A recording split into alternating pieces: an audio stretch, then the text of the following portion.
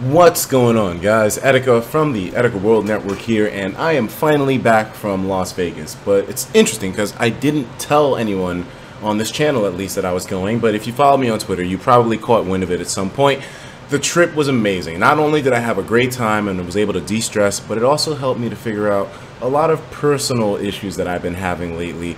Personal to the point where I haven't even talked to you guys about them. That's how personal they are. And you know me, usually my shit is an open book on this channel, but for these issues, they needed to be figured out on a more to myself basis, just close people around me, and thankfully they were all figured out. So I am coming back from this trip feeling better than I have in a long time.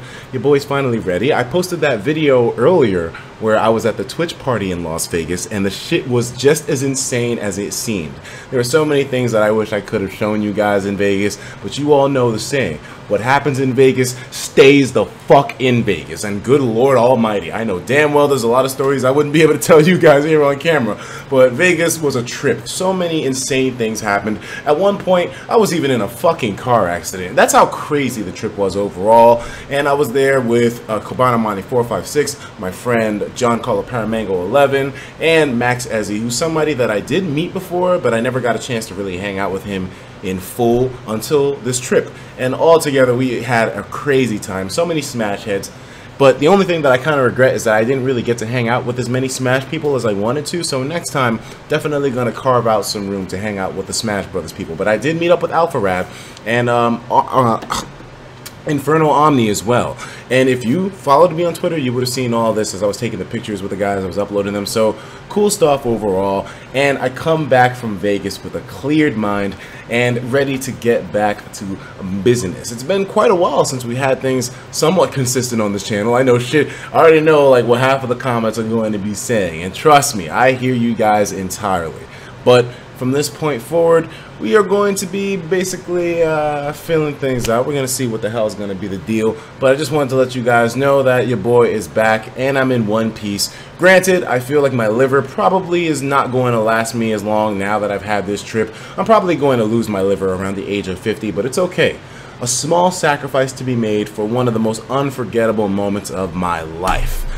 Now, you dudes already know what the deal is when it comes to the crazy shit with Hyuga and there's a fucked up shit that happened during the Evo trip. And if you didn't know, by the way, I was in Vegas because of Evo, which was I kept talking about Vegas like, oh yeah, Vegas was so hot, but why the fuck were you in Vegas? I was in Vegas because Evo 2016, an amazing conclusion. Congratulations to the winners of the tournaments, and on top of it all, we had some crazy shit pop off with like sexual predators and stuff. It was wild, man. But I'm really happy about the way the Smash community handled it. And let's just say Hyuga's in a fucking box right now. So RIP to that nigga. It's too bad you had to make such a stupid decision with people watching you on top of it all. But I don't have any tolerance for any sexual predator kind of bullshit like that. So you know what? Good riddance to a fucked up nigga. But guys, I will be seeing you dudes later. Just wanted to make a quick update video letting you niggas know exactly what the deal is, man. We out here, we back in business, and your boy's back home in one piece. Granted, maybe my kidneys won't work as efficiently now, but you know what? You don't need kidneys to make videos, right? So we're good money. I'll talk to you guys later on. A couple of things that I wanted to cover, and I know the mod showcase videos are requested as well, so trust me.